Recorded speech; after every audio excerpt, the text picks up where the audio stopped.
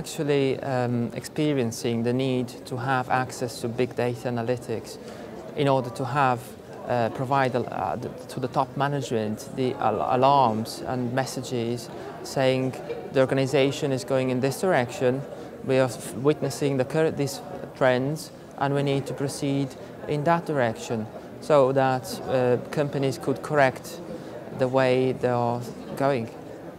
And robotics is definitely one of the answers, and we are implementing also robotics in global services, global operations, shared service organization.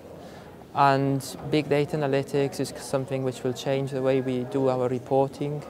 So these two factors will have a huge impact in the way that finance works for the closing and reporting, but also will allow us to take decisions based on these.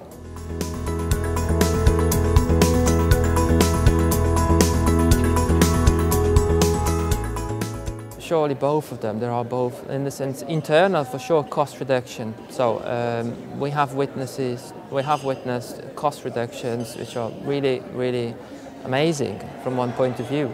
And other objectives are improvement of the quality.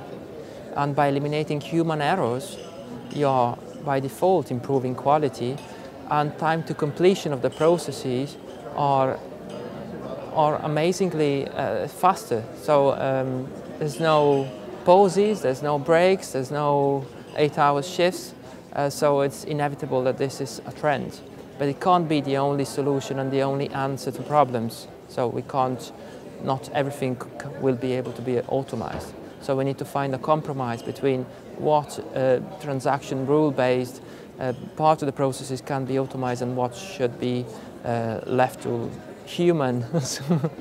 And externals, well, we have to stay ahead of competition. So specifically in certain markets where competition is really tough, you have to be the best in class, be ahead of the competition, and in order to do this, you need to be lean and efficient and reduce your costs.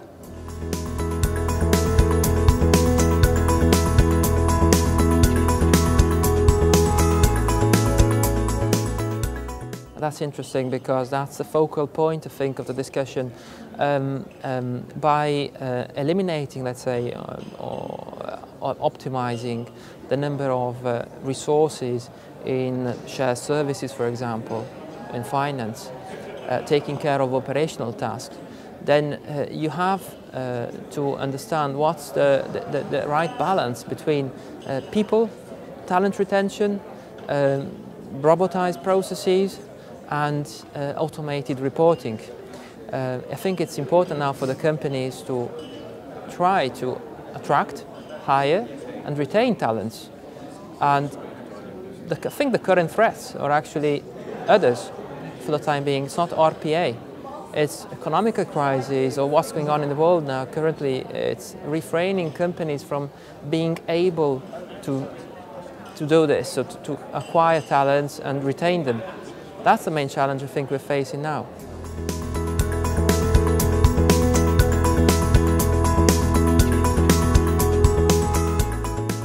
They definitely have an impact on the companies, because there is also, for example, for multinational companies, also a social factor. You can't just lay off thousands of people to create a social impact, and that's something you need to discuss also maybe with the government. So it's a matter of redeploying people and maybe changing the job profiles of the finance roles and other operational roles in the logistics, for example, or the management, supply chain. And the CFO is seen now as, the problem solver. So we see that a lot of functions are coming to the CFO and expect the CFO to solve the issues. So we are kind of problem solvers for the organization, but we also have to stay ahead of the trends in order to perform better and just be the best in class in what we do.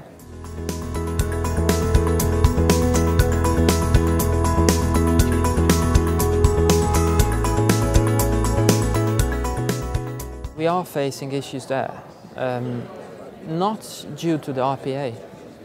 yet at least. We'll see what will be the future. But the problem is how to attract talents where companies are very focused on the cost consciousness and have, for example, multinational big companies have quite a lot of overhead and they're trying to optimize that. And you're in a phase where they are freezing hirings, for example, and then we are losing also on talent. And talents are the leaders of tomorrow. So as much as you could robotize or automate processes and things and I mean, you will always need leaders and people, making managerial decisions and telling the company what to do, where to go, analyzing the processes.